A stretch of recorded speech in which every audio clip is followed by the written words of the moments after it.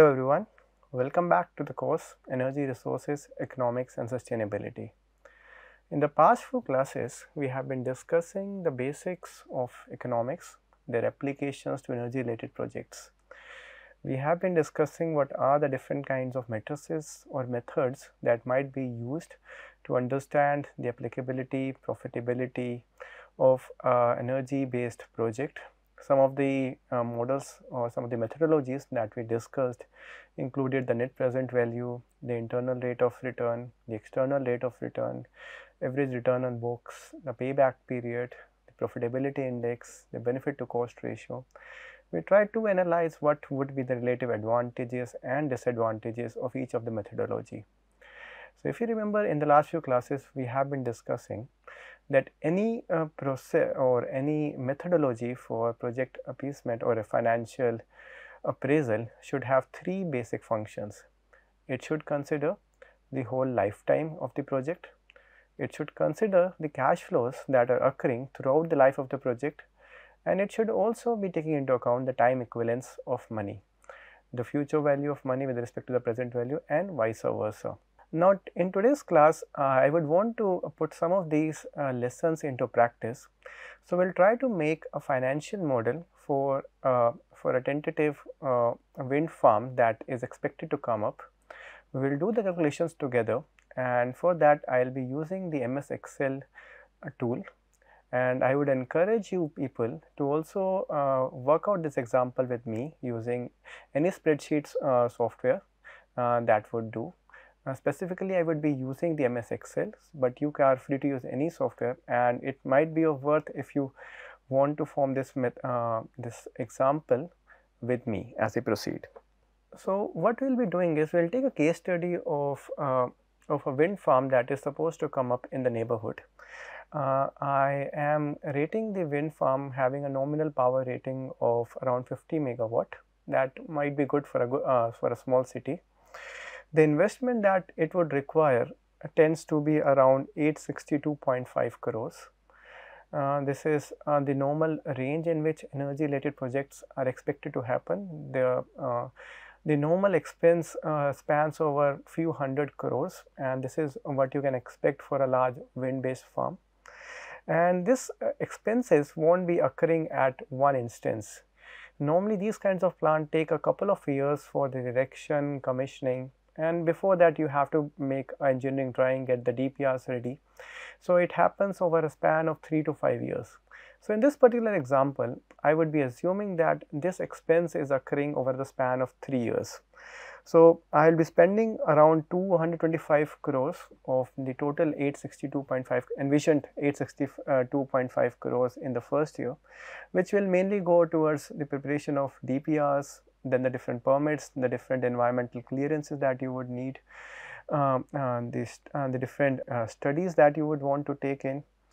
Then the actual construction will start towards the end of the year and would mainly be accomplished in the second year, and that is where I would be spending major chunk of the money. So in this case, I have assumed like almost 525 crores would be spent in the second year. And in this case, I am mentioning it year 1 because the first year is normally mentioned as year 0. So the second year would be mentioned as year 1, and that is when the most of the wind turbines and the generators would be installed. Then comes the final year, where you would be having the pre-commissioning. You will be testing it for a good time to see everything is working nicely, because any problem that occurs later on could have great financial implications. And you would normally start with some kind of production towards the end of the second year, not be 100%, maybe 50%, 60%, 80%, something like that. And that is when the plant is expected to be have commissioned, and after that it is expected to operate for around 12 years.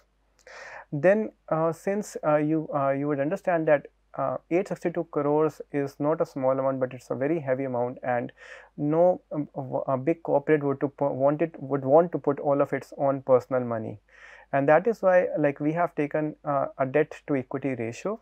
A majority of the money that would be needed to be investment will come from the debt, which would be taken from the market.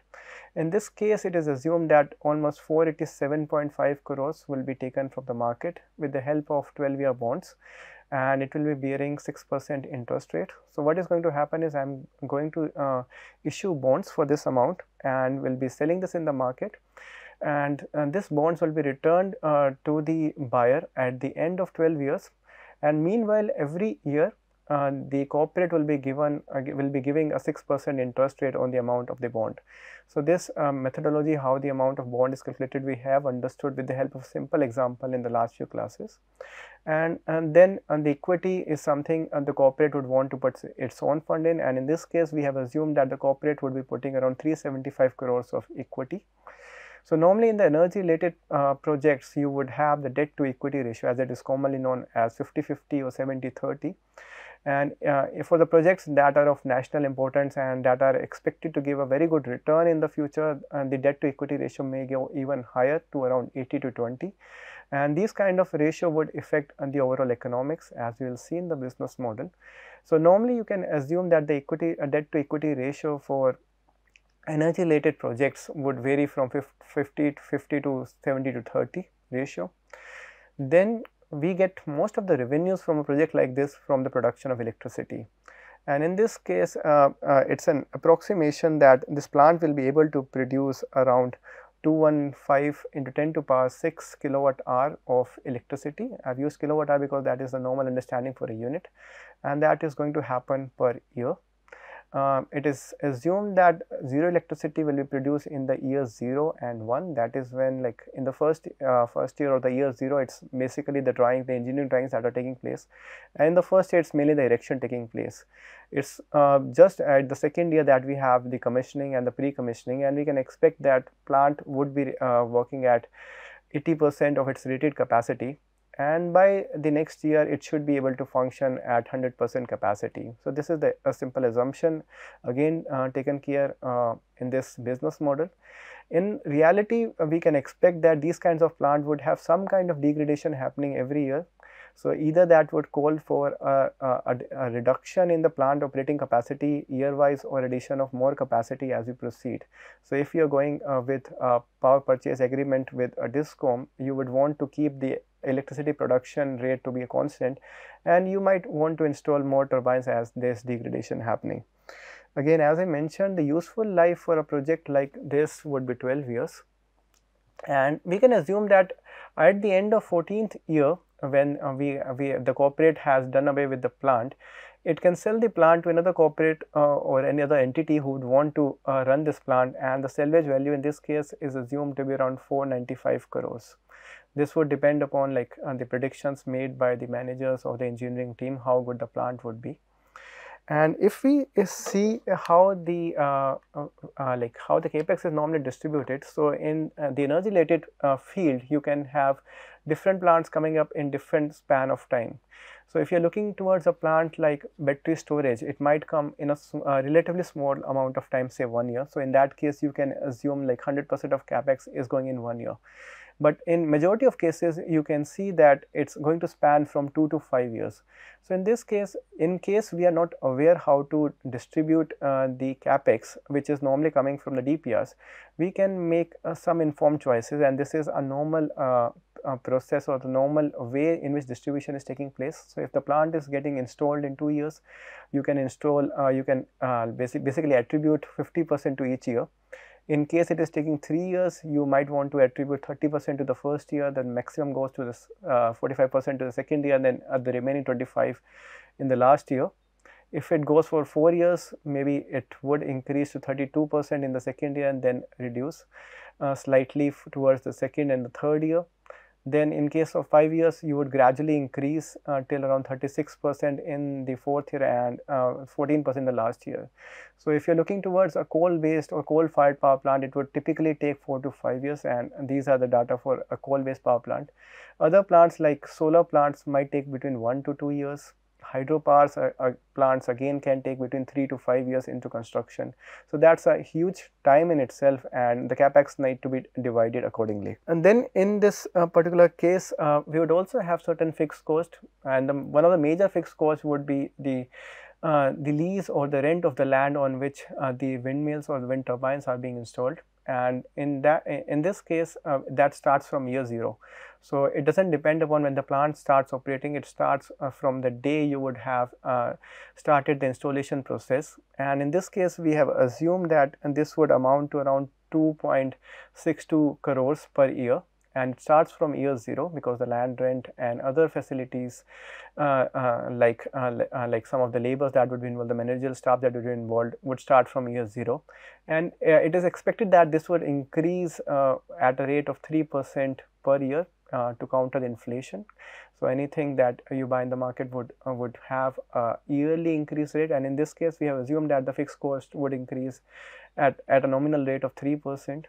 Then there is another cost which is called the operating or the variable cost that would vary according to operation of the plant. And in this case, I have assumed like this would be around 3 crores rupees a year, and this starts from year 2 when the plant is in operation. So in the year 2, as we have understood, the plant would be operating at around 80% of the capacity and then 100% of the capacity thereafter. So I am assuming around 3 crores a year is spent, and this is mainly the operating cost in terms of the raw material if you are getting from another plant. In this case, of course, there will be no raw material, but the salaries of some of the operating staff and one of the major things in the operating cost. Then you would derive all of your revenue to say from the price of the electricity. Now you would need to sell the electricity at a good rate so that people are able to buy it and you can generate the revenue. So in this case, I have assumed a rate of rupees 3 per kilowatt hour, which is slightly on a lower end as far as conditions in India are concerned, but still like this would be somewhat nearer to what you pay in your homes or lesser than what you pay in your homes. But I am just taking up the generation one because after this there would be a supply and distribution, and that has its own losses. By the time it reaches your houses or your offices, it might have a greater value. And again, this electricity price I am expected would increase at a rate of 2% per year. Now this corporate who is making up this like wind farm would also be liable to pay some taxes on the profit that it is generating. So in this case, I have assumed a tax of around 28%. Again, and this tax is normally governed by very complex tax laws. Normally the corporates have a couple of tax consultants or CAs sitting who would guide the company to have to form certain policies so that they can derive the maximum benefit from the tax policies of a particular country, and this tax policies would be very different for two different countries. But in this case, for the simplicity of understanding, I have assumed the tax would be charged at 28% of the profit. And then we also need to take into account the depreciation. Now depreciation will come into account when we would have to take the capex into the tax calculations. So this is basically we would have to divide the capex at a rate in which it depreciates so that it can derive give a benefit to the corporate owner. So in this case, I have taken a very basic case in which we have taken a depreciation that is straight line, and that is happening at 10 years for 10 years. And since the plant is getting installed in 3 years, the depreciation would have different values in different years. So we'll just try that with the help of an Excel sheet. And the discount rate I am considering in this case to be 15%. So it might come that like these kinds of plants or investment are a bit risky, so the corporate or the corporate management would want to have a higher discount rate for this kind of investment, and that is why it has been chosen to be 15%. So first thing, let us try to see how the depreciation will take place in this kind of plant. So let us move towards a simple Excel sheet. So in the Excel sheet that you can see in front of you, you can see the years on the top, and then on the first column is the capital investment that is happening over the span of 3 years. So in the first year I am spending around 225 crores, then 525 crores in the second year, which is termed as year 1, and third year around 112.5 crore rupees. So if I say the depreciation of the first tranche that is happening of the payment that is happening of around 225 crores in year 0, so this will be almost the initial amount divided by 10, and this would go on for the next 10 years, and I would continue it till the year 9. So this is equal till the 9 years, and then the second payment is happening of around 525 crores, and this is happening in the year 1. And this again then I would be dividing into 10 different fractions equally divided upon the next 10 years. So this goes from year 1 till year 10, and it is equally divided among all the years, and this is what I mean by straight line depreciation, where the depreciation is happening linearly over the lifespan. And finally, the depreciation for the expenses in year 3, which happens to be around 112.5 crores. Again, I will be dividing that for the next 10 years, which starts from year 2 and goes all the way till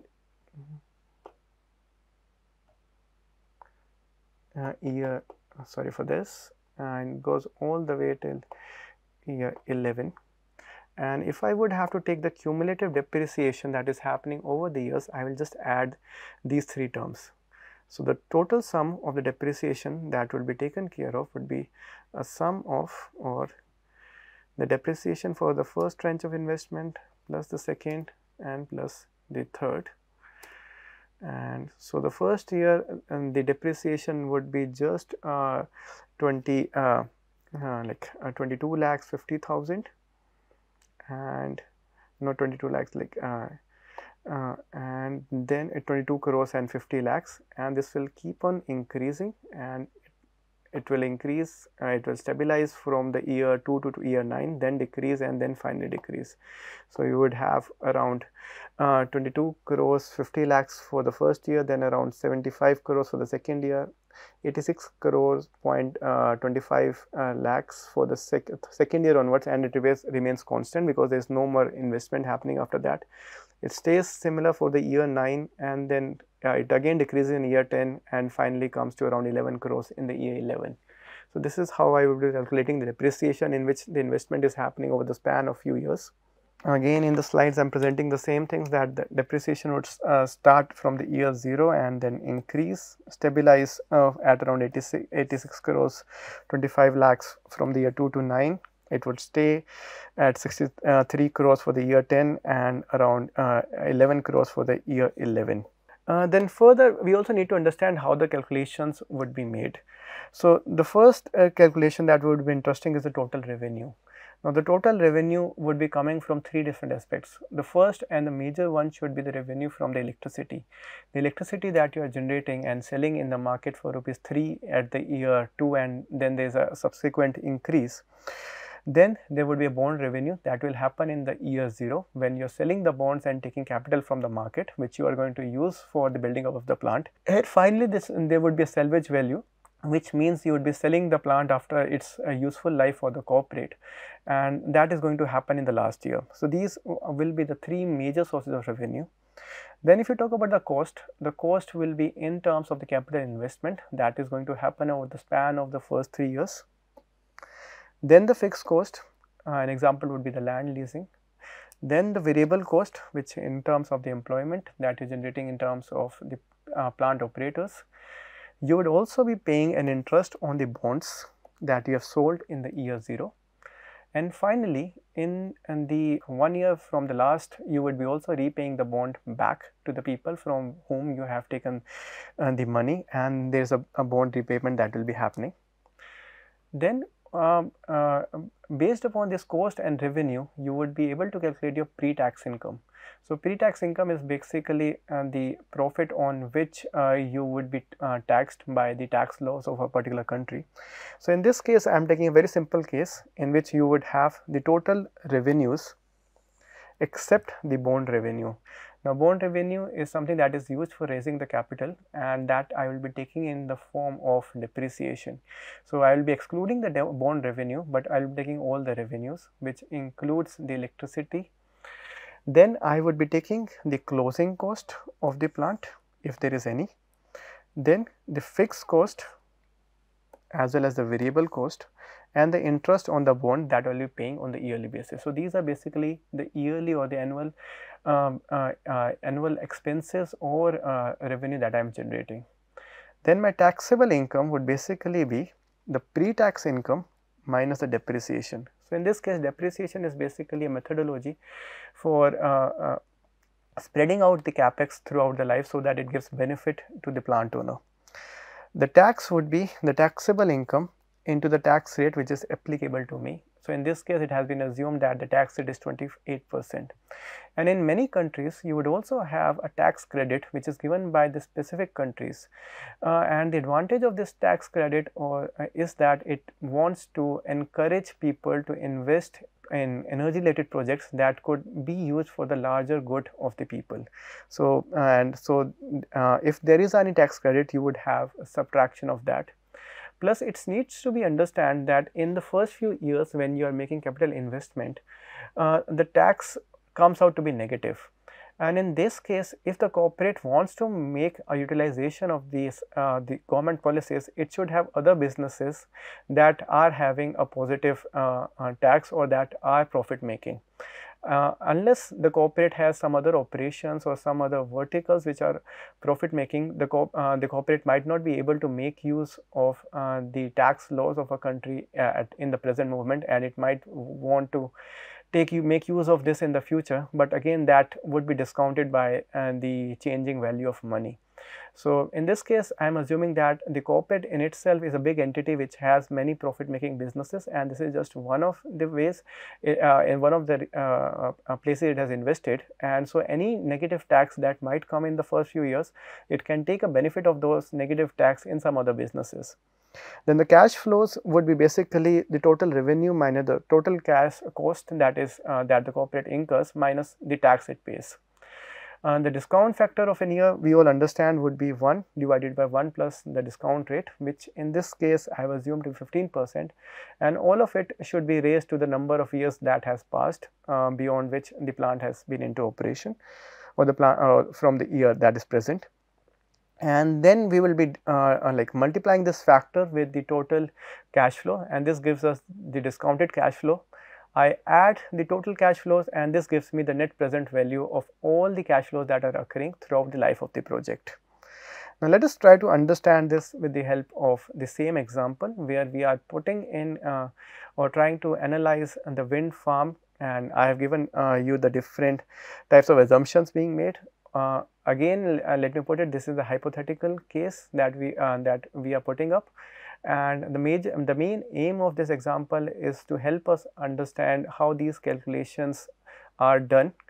So this is not exactly the calculation will be done in the corporate, which would have many complexities involved, but this is a very simplistic way of showing how the calculations might be carried out. So let us go back to the Excel sheet. Okay, so I hope everyone can see the Excel sheet in front of you. So what we have on the top are the different years which start from year 0, year 1 and all the way till year 14 when the plant or the corporate would want to sell its business. And we have divided then the cash flows into 3 different sections. The first one is the revenue, the second one is the cost that would be incurred, and finally tax calculation and the NPV. So I put in some tentative value to help us do this calculation faster. So the first thing is the revenue, and the majority of the revenue that we would this plant would see would come from the sale of electricity. And for this, the starting price of electricity as of today has been assumed to be 3 rupees, and this is expected to increase at a rate of around 3% in the future. So what we will do is we will have this factor being taken into account. So this would be into 0.0, okay, no, not 3 but 2% increase per year. Okay, sorry.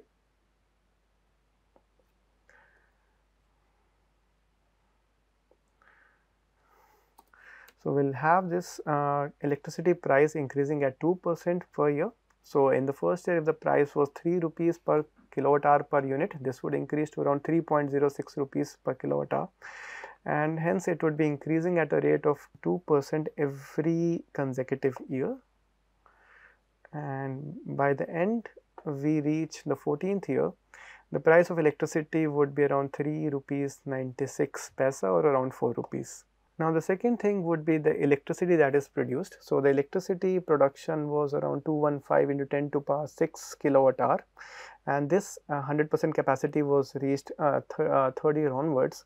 For the second year, we have assumed that almost 80% of this capacity would be reached, and this is what I am putting it for the second year. So the second year around 172 into 10 to power 6 would be the number of units that would be produced, and this remains constant at around 215 into 10 to power 6 units till the year 14.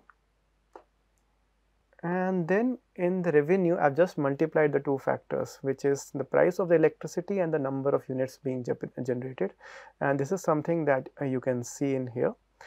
So the generation would be 80% in the year 2, it becomes 100% in the year 3, and thereafter we can see there is an increase in the revenue because of the increase in the price of electricity, which is increasing at a rate of 2% per year. Then another source of revenue from the company would be the bonds it would be selling. So in the first year, it will be selling the bonds of around 487.5 CR. So this is what I have taken into account in the year 0.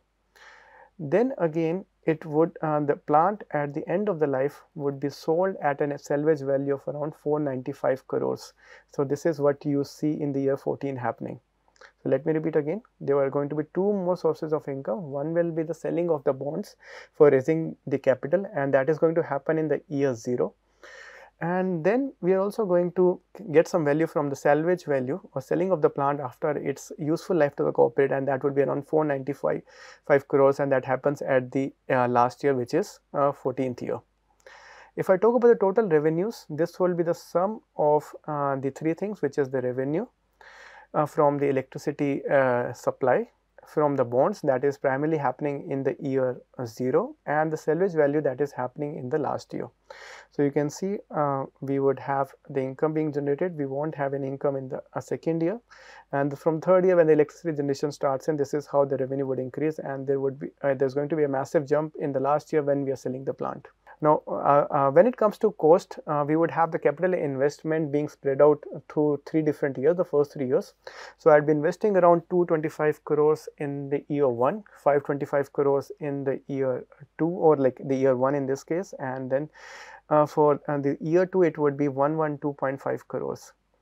Then the plant would also have the fixed cost, and this fixed cost have been assumed to be around 2 crores 62 crores and 50 lakhs for the year 0, and then this is expected to increase at the rate of 3%. So let me put that again in here. So we would have the cost occurring in at around 2 crores 62 lakhs for the year 0, and this would be increasing into at the rate of 3%, and this continues till the last year.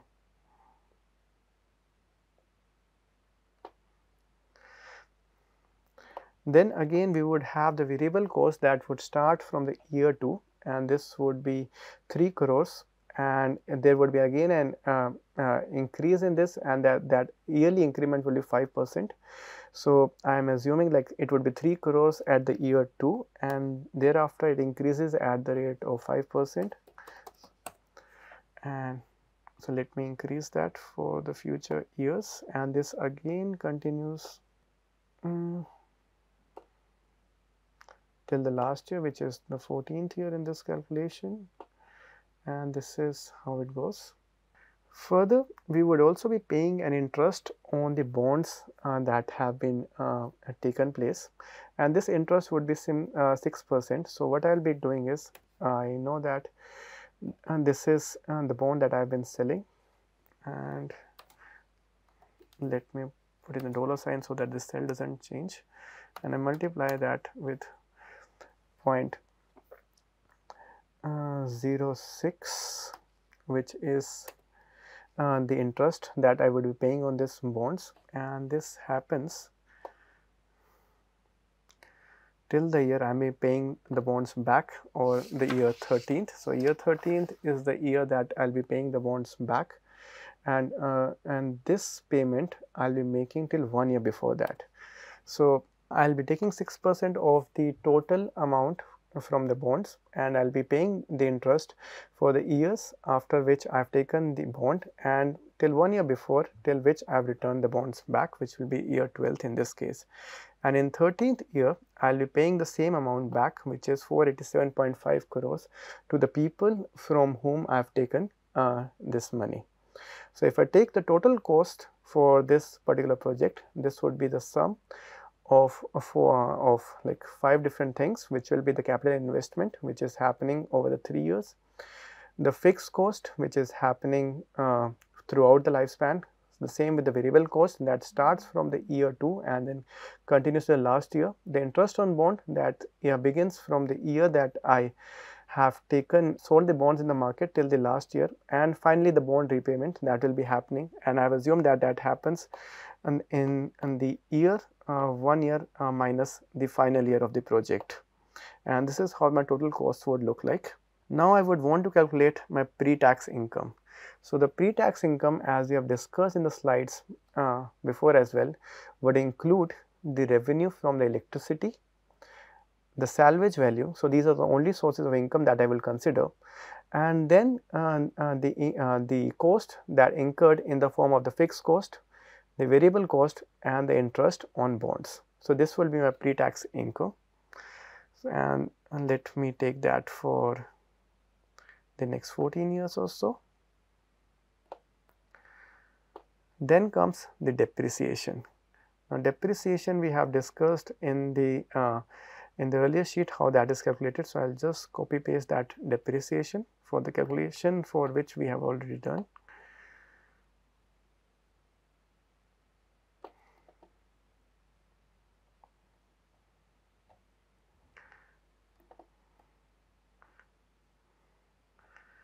So this is the depreciation that we have assumed based on the straight line methodology, and this depreciation would be happening till the last year, like till the year that till the year 11th, as we have calculated. And then in this particular case, I am not taking a tax credit. This will come on in the future class. We will be discussing the different kind of policies. So I am not taking the tax credit in here. And if I talk about the taxable income, the taxable income would be the total income minus the depreciation. So depreciation basically represents the spreading out of the capex for a period, and this is the capex will be put on by the company either through debt or the equity, and I would subtract this depreciation from the total income. And so this is my taxable income, and let me just put in the graph to calculate the taxable income, and that goes in till the last year or the year 14th. And finally, I'll be paying a tax which would be at the rate of 28% of the whole. And let us do this calculation as well. So for the tax, I have assumed that it will be the taxable income into 28% and subtract any tax credit. So in this case, there are no tax credit, so the B22 row remains empty. So it's basically 28% of the taxable income. And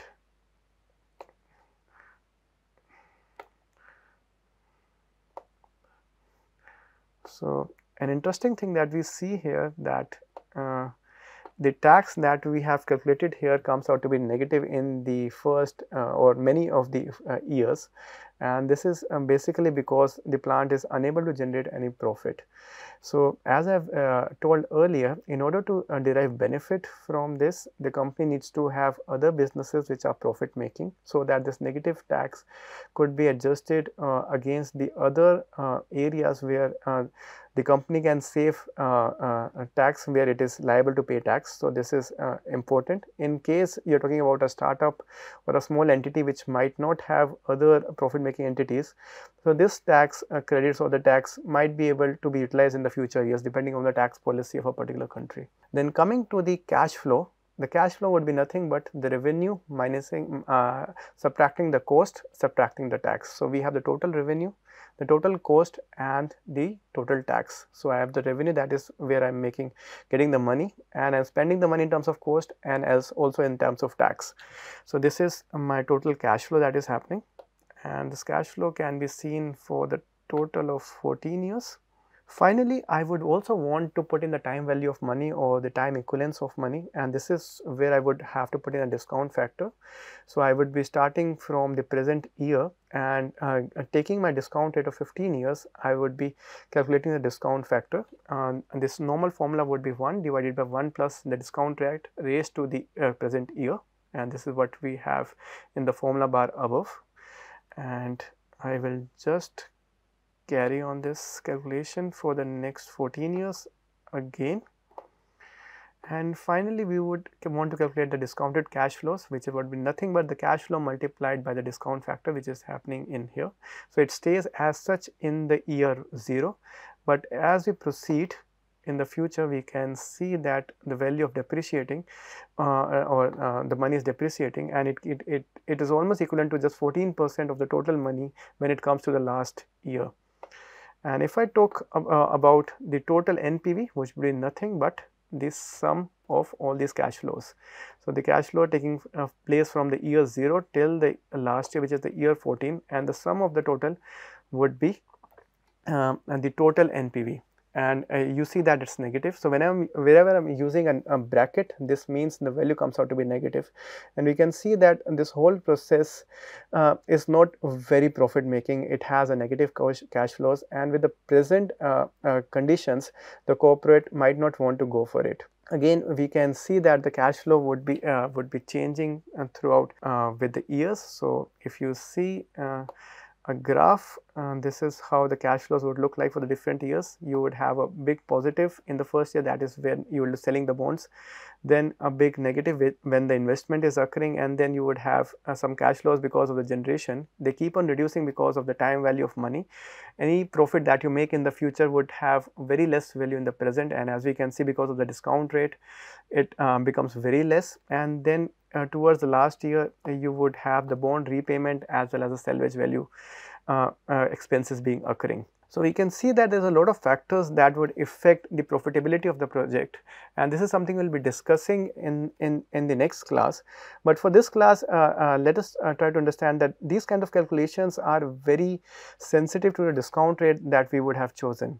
So in this particular case, if I were to choose a discount rate of around 5% rather than 15%, so in this case I am making an assumption that the company has installed such kind of plants in the past and has a good amount of experience and has a good amount of experience and and also has knows that like this kind of plant would be profit making in the future, it can go for a smaller discount rate. And if I update the discount rate to around 5% rather than 15% and also update the discount factors, we can say that for the same cash flows, this plant now comes out to be profitable.